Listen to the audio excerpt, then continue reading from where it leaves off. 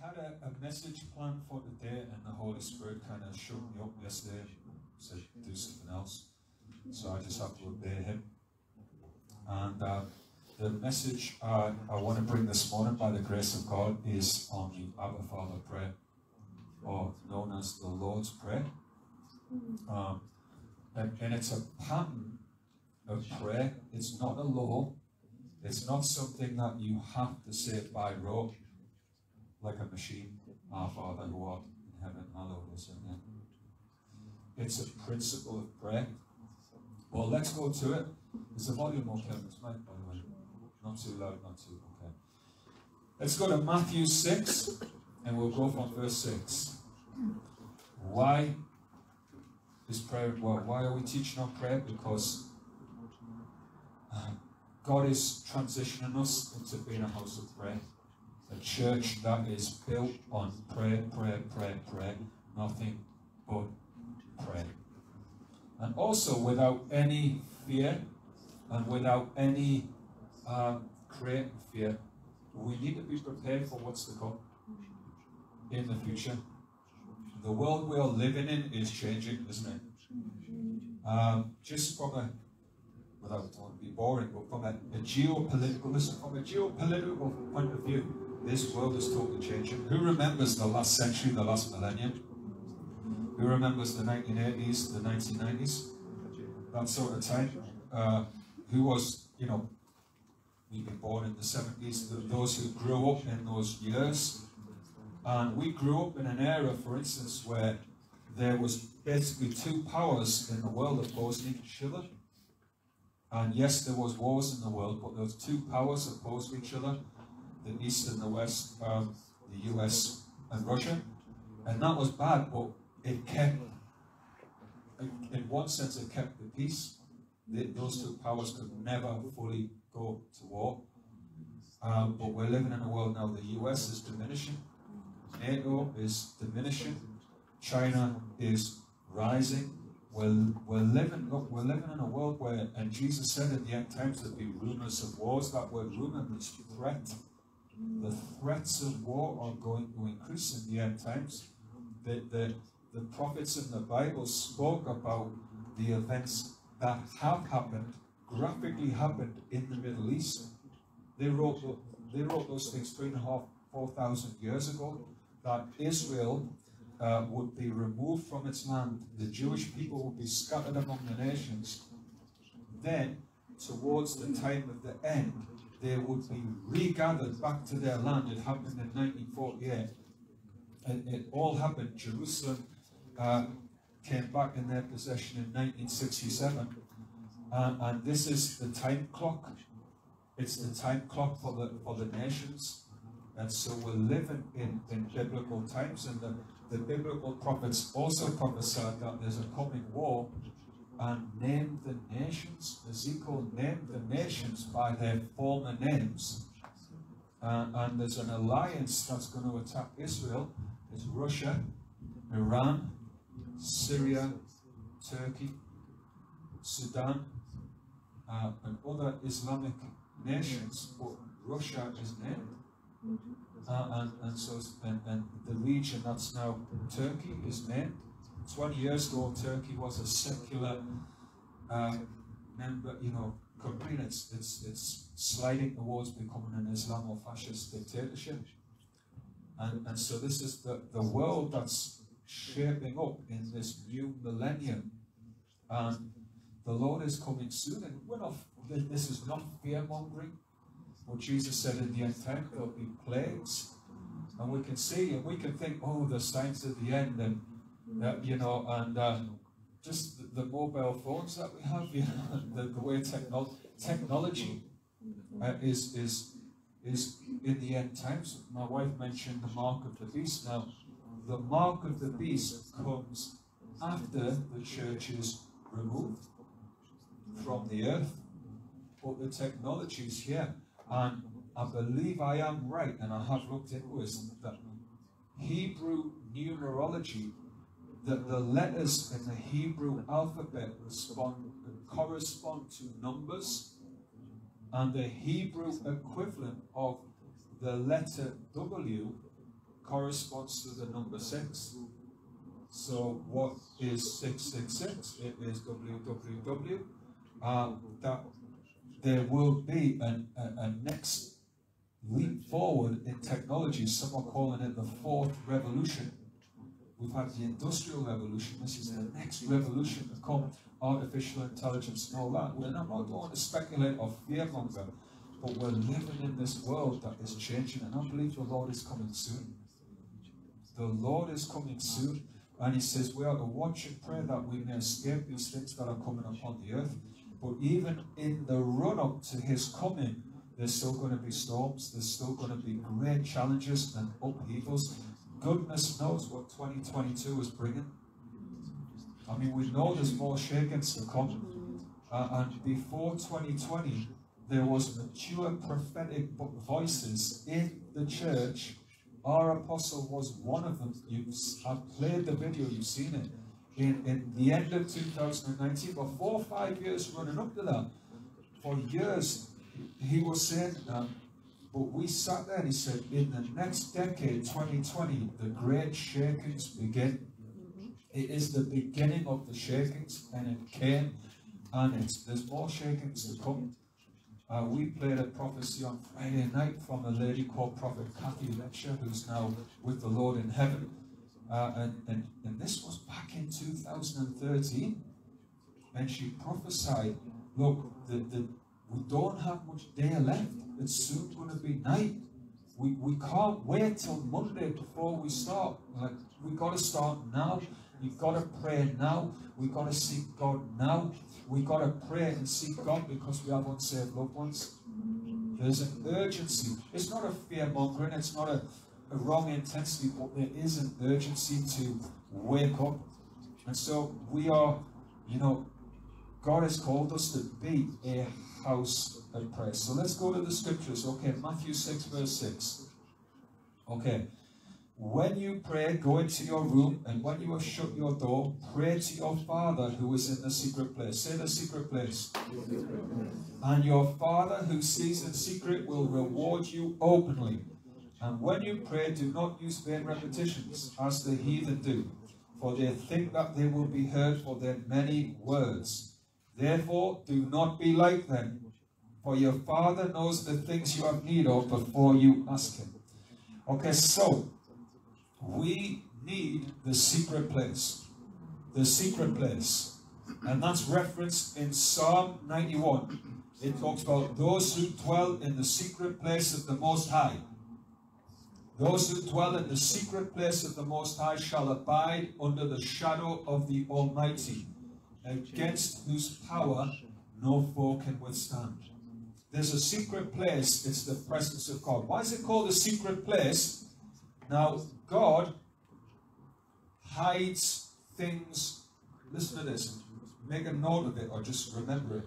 God hides things for you, but not from you. If you're God's child, He hides things for you, but not from you. There's a secret place because it's not entirely obvious. If it wasn't secret, anybody could just see it and just roll on in. We can't just do that. It has to be revealed to us. It comes by revelation. And that comes by a relationship with the Father. So there's a secret place. He wants us to come into the secret place. And it's a place of safety, protection, and provision. And above all, it's a place of intimacy. It's a place where we are in relationship with Him. And one of the key things that we've been taught in prayer, in the presence of God, and we are always learning, when you approach the presence of God, leave your own personal needs at the door to begin with.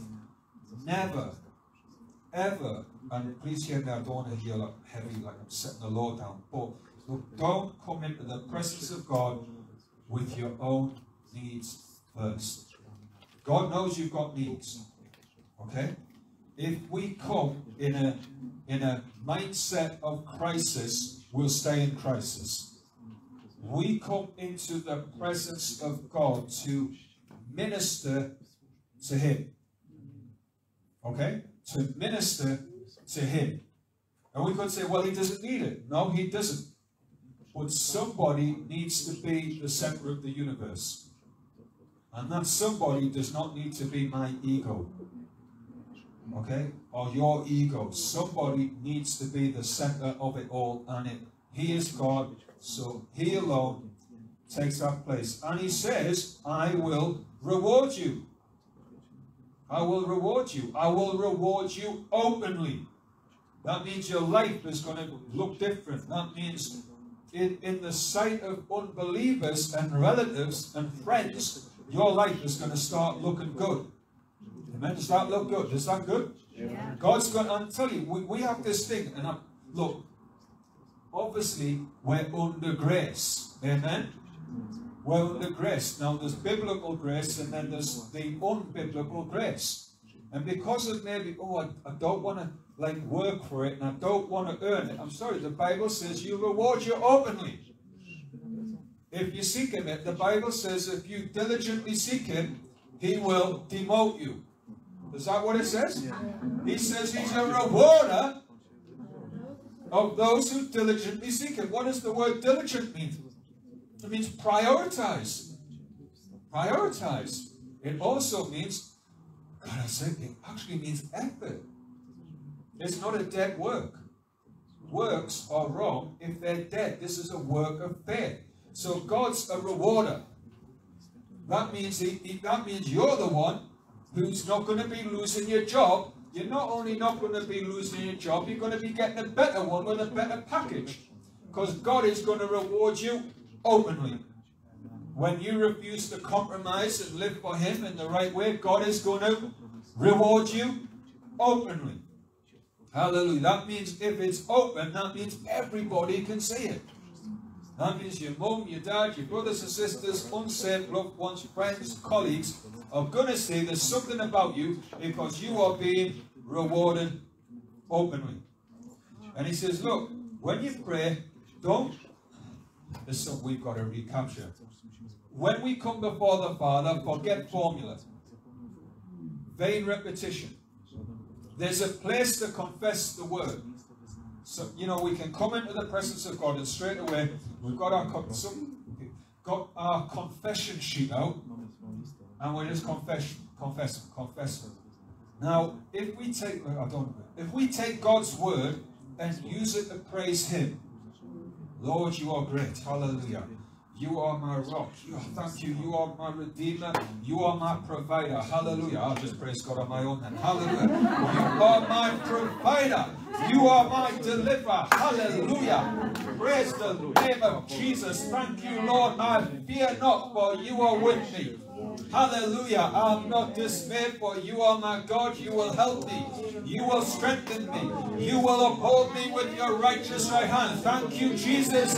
You know the thoughts and the plans that you have for me, Father. Plans not to harm me, but to prosper me, to give me a hope in a certain future. Hallelujah. Glory to God. Feel the opening. Because it's God's word, praising Him. But I'm not taking God's word and using it like a chukum, like a vending machine. Okay? God knows my needs. I'm using His word and I'm getting in my heart and saying, thank you, you're a good Father. I'm praising Him with His own word and I'm praising Him with what's in my heart. Hallelujah. Glory to God. By the way, it's not possible, just watch my body language for a second. We can't praise God like this. Arms folded, turkey face. Okay. When England played Italy in the European Cup final, and loads of believers were distracted. Hallelujah. Anyway, moving on. Had England won, everyone's going, please, I want them to win. I remember the Euro 96. Euro 96, I've been saved 2 months. I was watching it in a bar in Newcastle. I still had some sanctification to go. And they were playing Germany. Okay? Which is a touchy one. But we love Germans. We love you. Love football. Yeah, we still love you. And England's playing Germany. I'm like, everybody, the whole atmosphere of the bars, come on, come on. And I confess, I remember I went to the toilet, and I went in the cubicle, I went, please Lord, we haven't won anything. We haven't won anything for years. We haven't won anything. And we lost. Because that was using vain repetition. That wasn't in vain. Hallelujah. Praise Him. So we enter His presence. Now what I'm saying is, we can't praise God like this. Arms tightly folded and turn face. Because had England won that match, had England won that night, do you think everybody would have been like this? They would have been, oh, crazy, yes! Because when you praise, your body and your body language and how you use your body follows your spirit. If anybody loves their favourite team and their favourite team wins, they don't sit there, their body just, oh, hallelujah, hallelujah, glory. He's a rewarder of those who diligently seek Him. So we don't need vain repetitions and formula. We don't need to copy the spirituality of the world. Okay, we don't need to copy spirituality from other religions.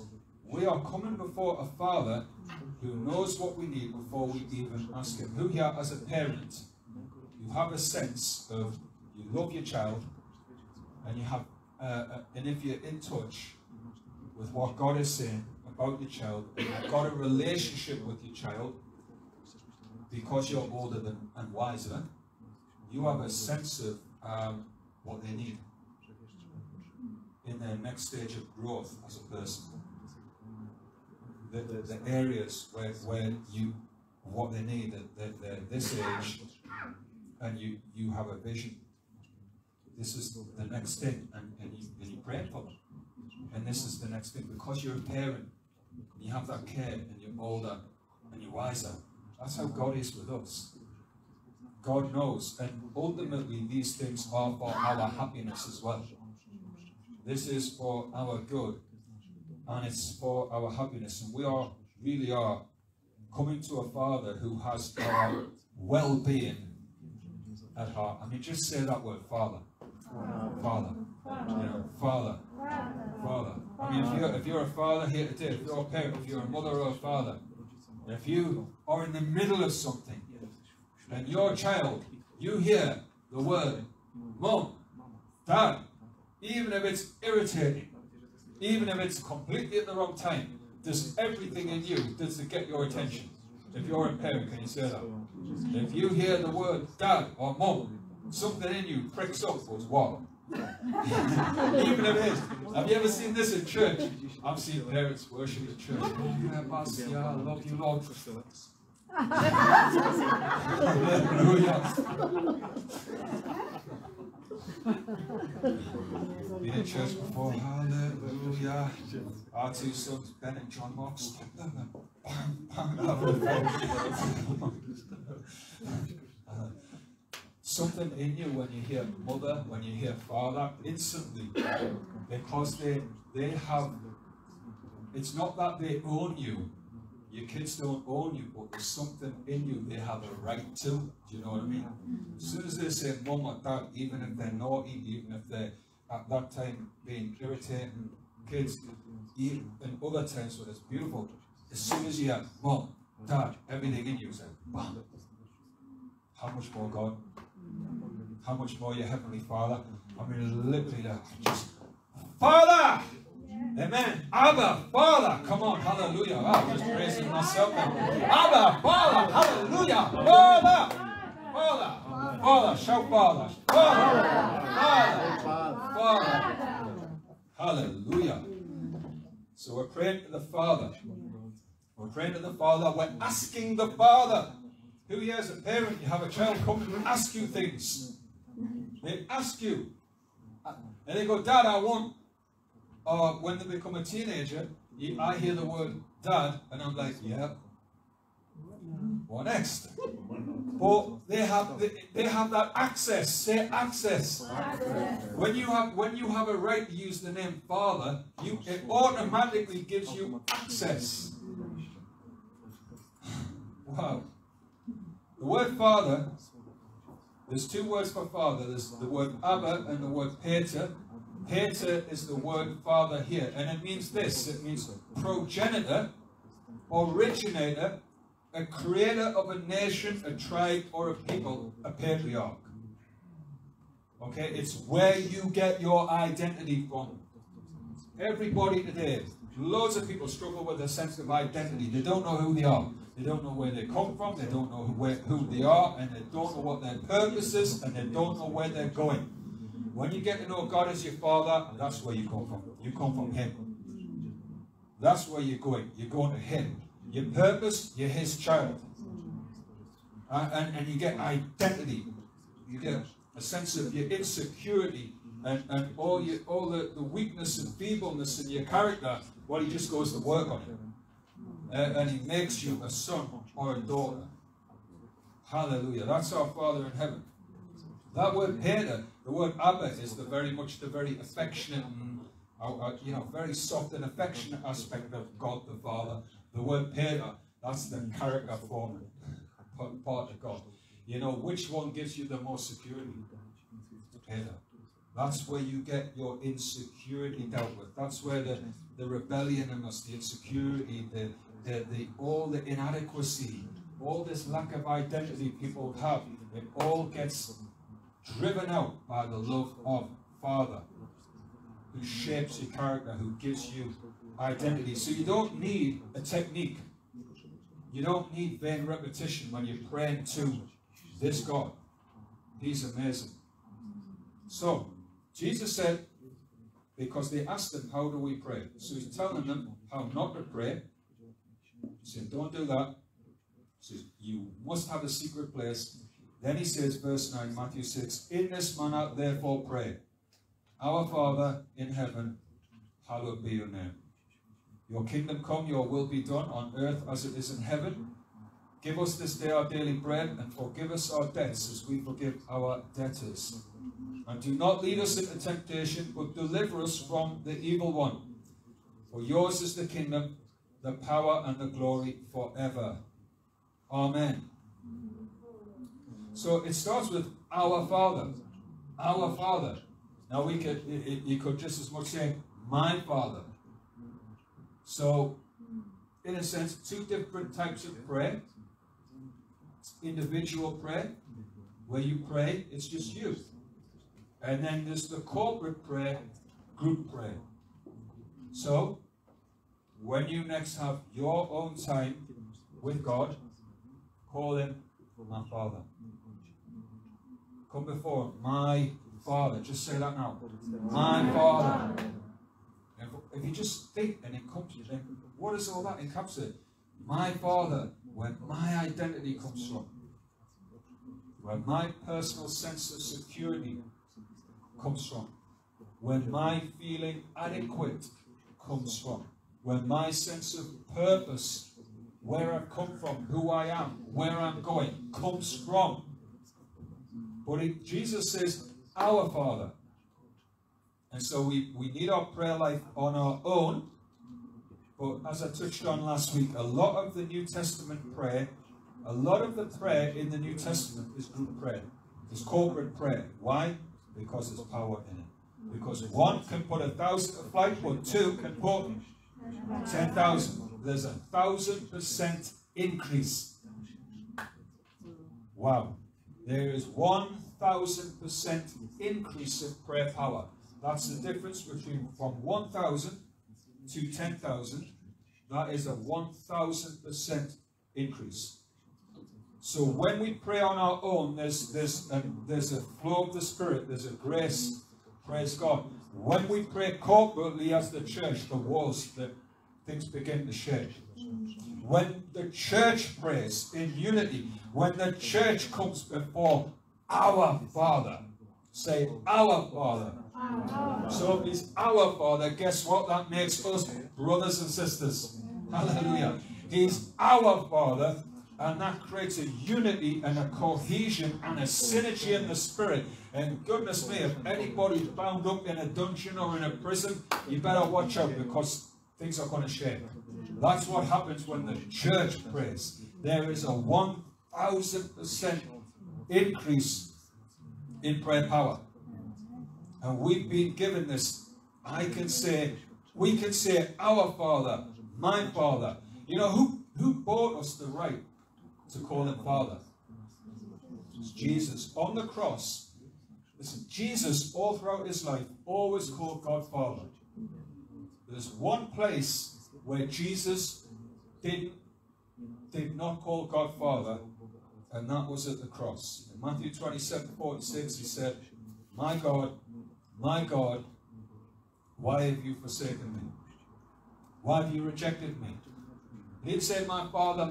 He said, my God, why have you forsaken me? So that we who repent and put our trust and accept Jesus, we will never need to say, my God, why have you forsaken me?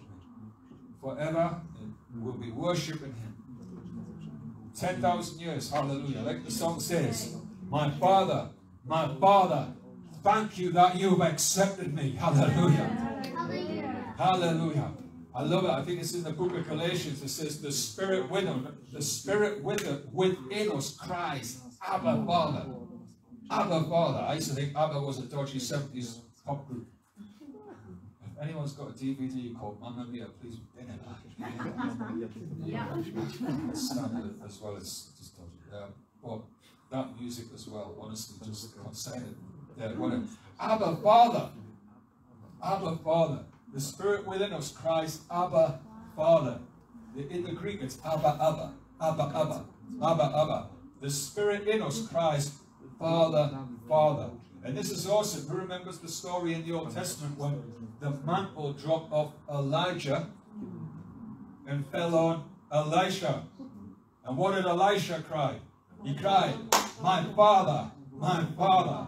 It's a wordplay in Galatians, because the Spirit within us is crying, my Father, my Father. And when the Spirit in us is no more saying, who am I? I'm a reject. I'm a nobody. I don't belong anywhere. I've got no beginning. I've got no sense of origin. I've got no sense of purpose. And I don't know where I'm going. But now you're delivered, and the Spirit in you is going, my Father, my Father, my Father, my Father. And it's like you go from one dimension to another in the Spirit, and the Spirit of God, the mantle of Jesus Christ, the Son, is falling upon you every single day. Hallelujah. Praise the living God. Oh, you want to be filled with the Spirit? Just start shouting, my Father, my Father, my Father, my Father. Because he's the Spirit of God, the Spirit of sonship. He's the Spirit of adoption. He puts a sense of your mind. Spirit of fatherhood on the inside of you. Praise the Lord. So, okay. The Lord's Prayer, the Abba Father prayer, is not a prayer that you have to pray by rote. Nothing wrong with praying it like that, but it's a set of principles. Number one principle when we come to pray, I touched on this already. The first thing Jesus said, this is how you pray, our Father, who is in heaven. We recognize our Father. The next thing is, hallowed be your name. So principle number one is, we minister to him. We minister to him because he's God. Even in the good and the bad. Even in the worst day. Even in a day of loss and grief and sorrow. We still have an offering within ourselves to give to him. Within you is an offering. Within you, every day, within you is an offering that belongs to him. Don't end your day still keeping it. Give it to him. Give it to him as first priority in your day. I've got a busy day. I know we've got busy days. Give that offering on the inside to him. Minister to him. we are learning as a people, as by the grace of God, we've increased prayer to minister to the Lord. Say, minister to the Lord. Minister to the Lord. So the presence of God, we minister to Him. We serve Him with offerings of praise and worship. And yes, our finances as well. God doesn't need it. But God doesn't need anything. But He's God. Then it's either my ego be the center, or He doesn't have ego. He be the center of everything. In worship, one of the most beautiful things about worship is when we worship, our ego, our self is displaced. The one thing about our life that makes us more miserable than anything is ego, is self. In the presence of God, ego is displaced. Even in our hardest trial, when we're suffering and we're going through things that are not fair, to minister to the Lord and allow self and ego to be displaced. Just to put Him first. You are good. You are good. And I worship you. I don't even understand, God, what's going on, but I worship you. And He says, our Father. And for the church, number one priority, Jesus said, be a house of prayer. The fire shall always be burning on the altar. It shall never go out. That's priority for the church. As a church, thank God, as a church, we have some form of prayer every single day. Praise God. To keep the fire on the altar, because priority number one before anybody's needs is to minister and worship Him, to keep Him the center, to make Him the center. Then everything else falls into place, which is why the next part of the Lord's Prayer, Jesus said, now pray, let your kingdom come, let your will be done. And even in this we can be, oh, my needs, I've got this anxiety, I have that anxiety, I have this fear. Well, if I want the kingdom of God to come, what is the kingdom of God? The kingdom of God is the government of heaven. Okay, we have a government in Westminster. We have a local government in Leeds at the town hall. So we are in this city subject to the government of Leeds City Council. In this nation, we are subject to the government in Westminster, in London. Who wants to live more and more subject to the government of our Lord Jesus Christ? Yes. Hallelujah. Isn't that a good government to be under? Yes. I mean, thank God we pray for those in authority, because there's something about His government. It says in Isaiah 9:7, of the increase of His government and peace, there shall be no end. That word peace is the word shalom. Say shalom. Shalom. The word shalom means this: nothing missing, nothing lacking, nothing broken. Hallelujah. Who wants your life to look like this? Your family, your kids, your marriage, your job, your finances, your future. Nothing missing, nothing lacking, nothing broken. Amen. So that's how good. And He says here, this is the nature of His government. What's the nature of our government? I don't know. I mean, our government is whatever. But then His government's a perfect government. And by nature, wherever His government is established, there's going to be nothing missing, nothing lacking, nothing broken. And it says its increase knows no end. That means it's an expanding government. It expands, it expands, it expands. So every area of your life, if this government is pushing into your family, your life, nothing missing, nothing lacking, nothing broken. We're taking this government into the city, in the hills, in the name of Jesus, so people with broken lives, who are addicted and diseased and demonized, in the name of Jesus, there's going to be nothing missing, nothing lacking, nothing broken. Restoration in Jesus' name. And we want that government to be established in this church. So glorify our church. Nothing missing, nothing lacking, nothing broken. There's peace. There's shalom whilst the world's going to pop. Why? Because this government is established. How does this government get established? This government, this throne, God's government comes when his throne is established. How does his throne get established? Upon the praises of his people. That is not an event. We tend to think praise, well, we have 20 minutes of music in church, 10 minutes of quick songs, and then we have a quick ballad, you know, and an emotional song. I'm not against that. We've had some beautiful songs this morning. Praise is a lifestyle.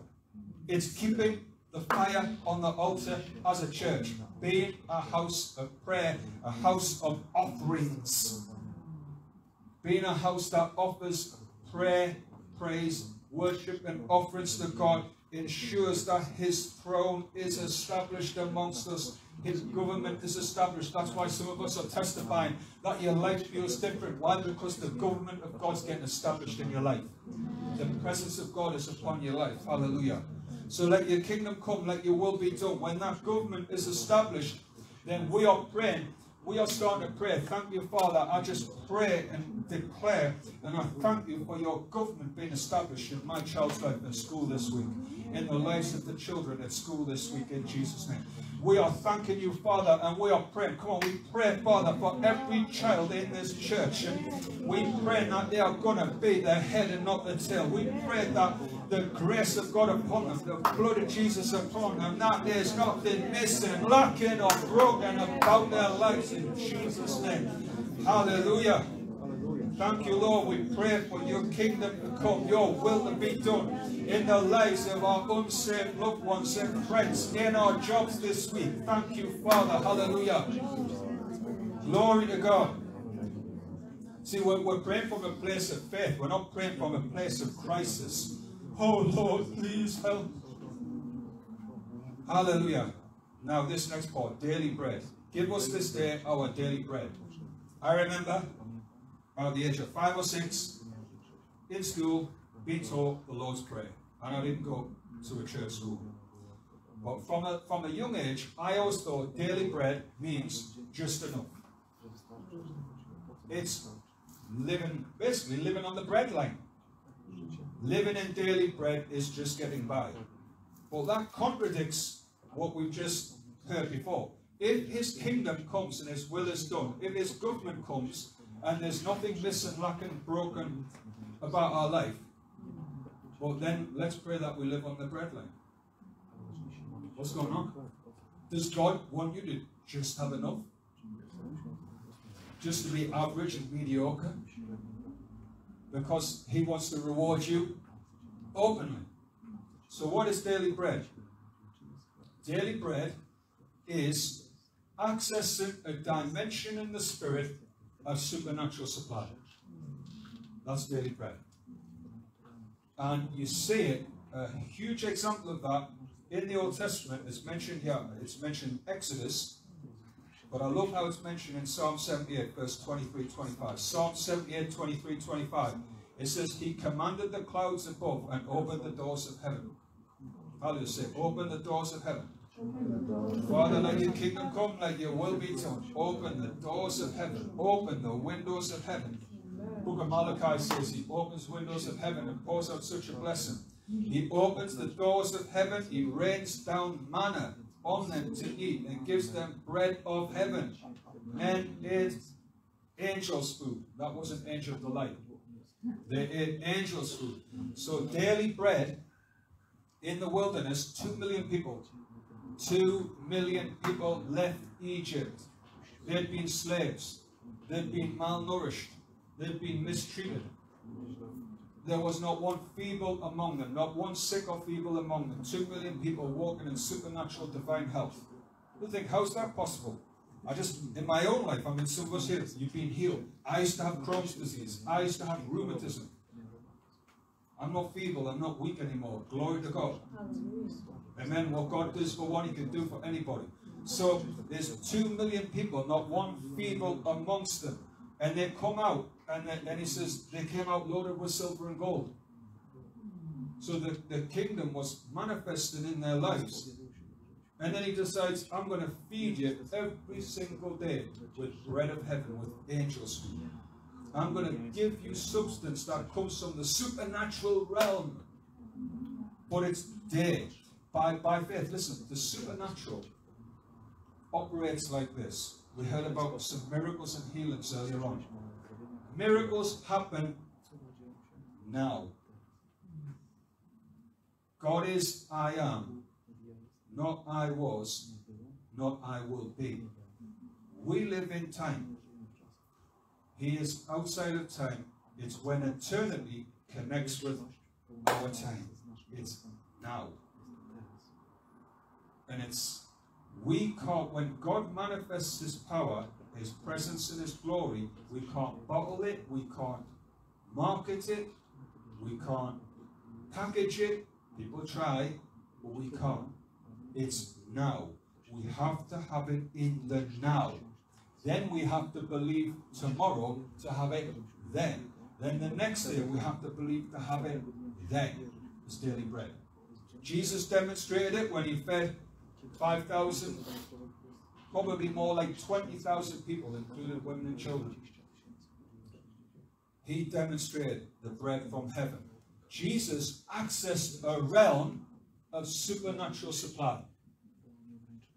In the coming days ahead, God is saying, I'm opening windows of heaven over your glorified church. I'm opening doors of heaven, and I'm calling you up to access realms of supernatural supply. I tell you, I prophesy 12 months from now, we will not be here. Amen. We will be in a place where you will say, wow, look what the Lord has done. Yes. And it came from an open door. It came from an open door, from a season of pandemic, from a season of shakings, from a season in the middle of a wilderness when the economy doesn't look good. I tell you, you've got an open heaven over your life. You're not going to lack for fuel in your car. Amen. You're not going to lack for food in your home. You're going to have a good Christmas this Christmas and a great big fat turkey on your table. Unless you have a chicken and rice lamb. Hallelujah. You're not going to lack for anything. No, this isn't the greed. This is we're God's kids. We're the Father's kids. And He wants to reward us openly. So people look at our life and go, I want what you've got. So daily bread is the dimension of supernatural supply. It's daily because the supernatural is now. And I love this revelation in Matthew 16. I've got to speed up. Matthew 16 verse 8. It says, Jesus says, "O you of little faith, why do you reason among yourselves? Because you've got no bread." What's the story? The disciples are in a boat with Jesus. They're feeling hungry. Peter goes to John. He says, "Hey, did you get some sandwiches before we came out?" He says, "Oh, I forgot. I've just got this. I've just got a bit of pizza from last night. That's it." He says, "What? We're going to do this. 12 of us here, plus Jesus." They start to reason. We're hungry. Where are we going to get this from? Where are we going to get that from? How are we going to pay this? How are we going to pay that? How are we going to pay this? How are we going to pay that? And Jesus turns around and says, "Guys, stop it." Say, "Stop it. Stop it." He says, "Do you not..." He doesn't say it in a Yorkshire accent. Verse 9. He says, "Do you not yet understand?" He says, "Why do you reason?" Say, "Stop reasoning." Stop reasoning. Stop reasoning. Reasoning is in the mind. Now, God has given us a mind, a logical mind. And if you're left brain, that's okay. If you're an engineer, an IT type person, a mathematician, don't be in conflict with yourself. Great. Just get blasted and filled with the Holy Spirit as well. You need a logical mind. Please don't try and cross the road without a logical mind. Okay? You will see Jesus too soon. So don't. You need a logical mind. But when it comes to the things of God, your logical mind gets in the way. And if you need miracles from God, then you just get in the presence of God. Come here every night for prayer. I'm telling you, you don't have to reason how your miracle will come. It will just come. Hallelujah. Because you're in the presence of God. God will speak to your heart and bring it through you. So He says, stop reasoning. Verse 9. Do you not understand? Do you not remember the 5 loaves of the 5,000, how many baskets it took up? So He said, look guys, if you want to enter this dimension of supernatural supply, you've got to deal with reason. Stop reasoning. Get your education, study, get your exams, go to university, do all this stuff. But don't, when it comes to the supernatural, get rid of your reason. When it comes to the supernatural and believe in God, stop reasoning. Hallelujah. Stop reasoning. Get in the presence. Hallelujah. Get in the fire. Get in the presence. Let him speak to your heart. Let him build faith in your heart. Glory to God. The next part of the prayer says, forgive us our sins as we forgive those who sin against us. But in this King James translation, it says, forgive our debts as we forgive our debtors. Why? Sin produces a deficit in our conscience. Just like there's economic anxiety at the moment. There's economic anxiety, isn't it, for the economy? That there's going to be a deficit. There's going to be problems. Sin produces a debt. It produces a deficit in our conscience, which produces a weight and drags us down. And even more than that, when we don't forgive other people, we have to forgive our debtors. If we are holding people in debt, that's like a 10-ton weight on our own conscience. Now look, listen, if somebody's abused you, used you, hurt you, you can forgive them, but it doesn't mean you put yourself in a position to be abused again. You can't live, like Jesus said, as wise as a snake and as innocent as a dove. Being a Christian does not mean being a mug and being taken for a ride.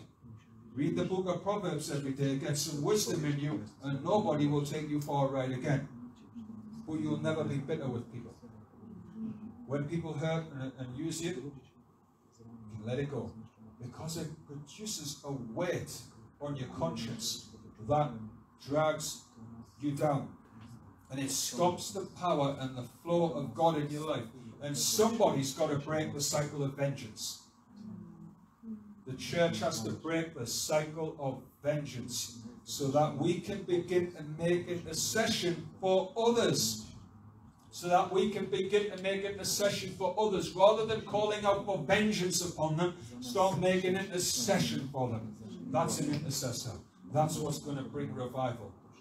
The next part of the prayer, he says, lead us not into temptation, but deliver us from the evil one.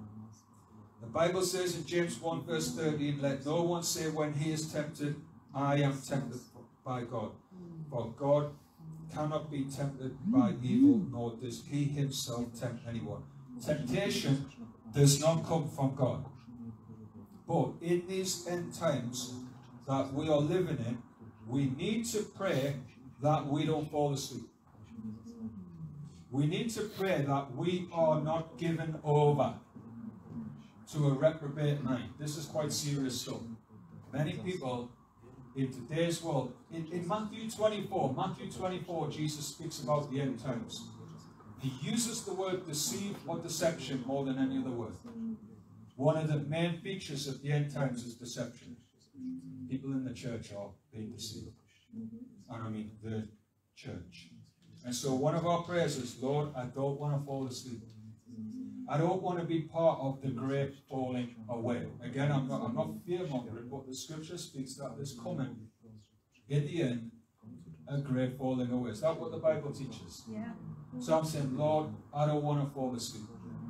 Jesus taught about the wise and the foolish virgins, those who fall asleep, those who are awake, those who have oil in their lamp. Lord,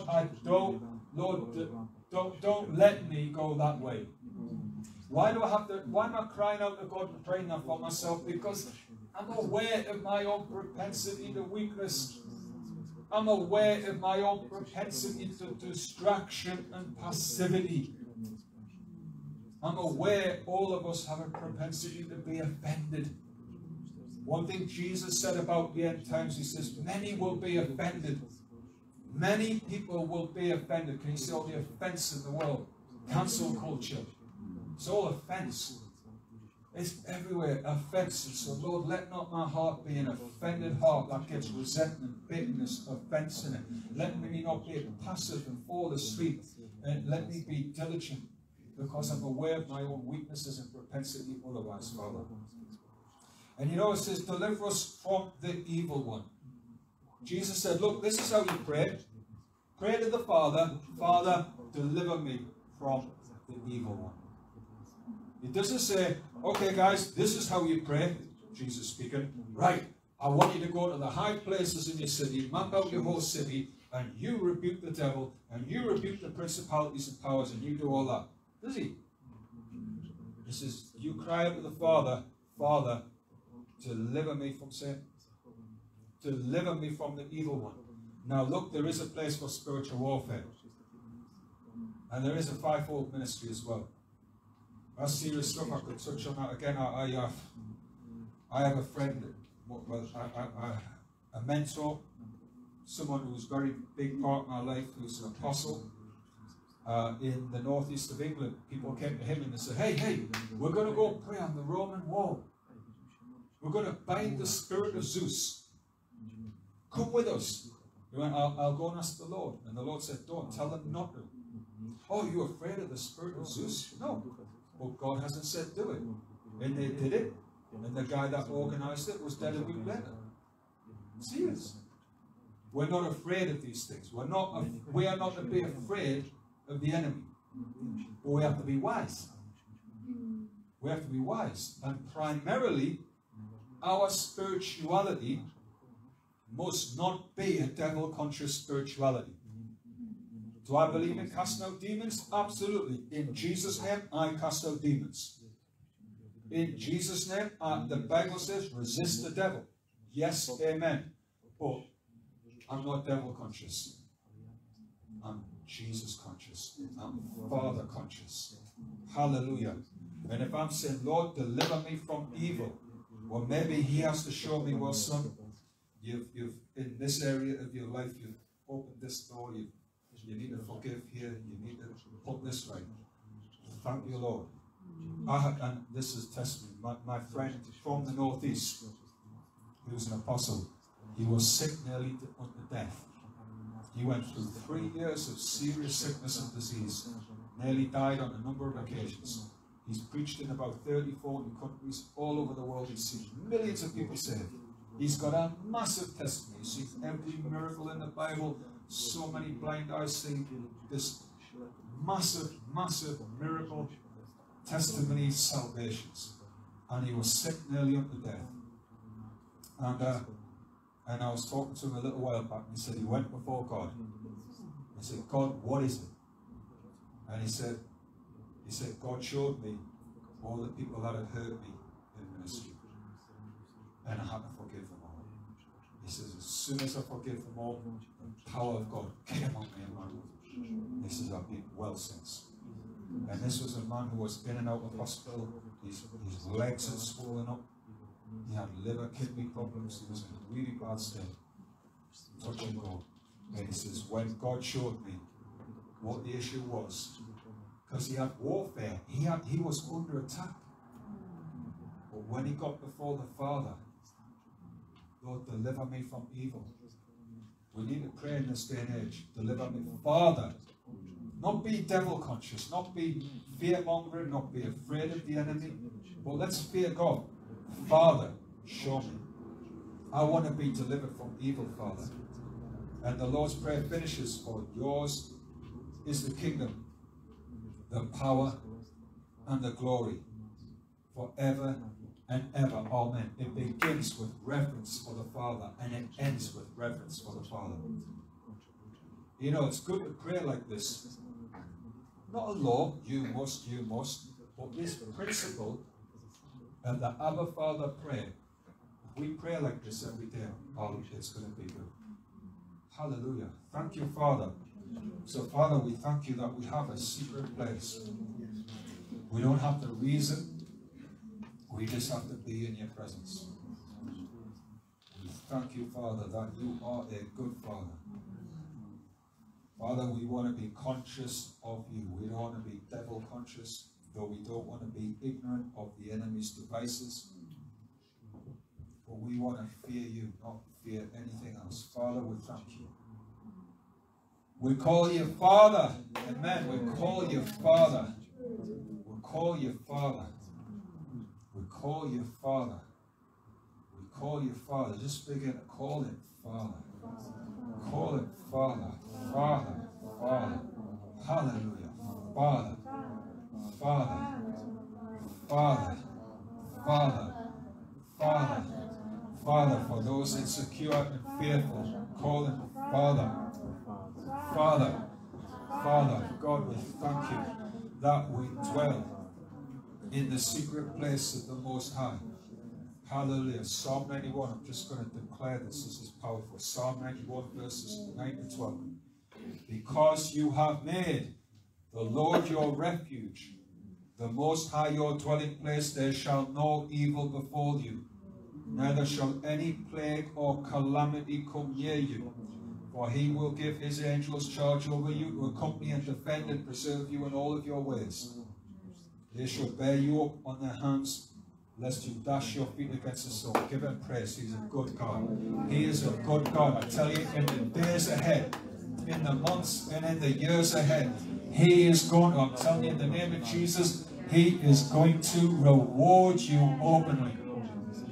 Hallelujah. Who wants to be rewarded openly? Hallelujah. I want to be rewarded openly. Hallelujah. I want the reward of God upon my life. This is not to make us arrogant, but I tell you, other people are going to look and say, and then you can bring them to Jesus, bring them to salvation, and bring them into that same reward, that same covering, that same protection. Praise the name of Jesus. Hallelujah. Hallelujah. Who's been blessed this morning? Yeah. Hallelujah. Who's been fed? Yeah. You feel full on the inside. Hallelujah. God is good. Just if you've got a prayer request, just tell, oh, come on, just tell your Father. Don't be religious. Right? Say Father. Say Abba, Father, Daddy, Papa. Tell him now what you want. Come on. Hallelujah. Hallelujah. This little one here, just you say, Dad, I want. Your older sister also says, I want. Hallelujah. Tell him what you want. Tell him. Ask him. Thank him. Come before him in the name of Jesus. If you're here and you need a new car, go on, ask him for a car. Ask him for a new car. Need a new house? Ask him for a new house. You can hear stuff like that and think, that'll never happen. We were driving a car once that was about 160,000 miles on the clock. It was virtually held together by air, by faith. And I lay in bed one night and I thought, this car is not good. And I felt the Holy Spirit stir me and he said, well, ask me for a car. And I did. I woke up the next morning, there was a new car outside. Keys through the letterbox.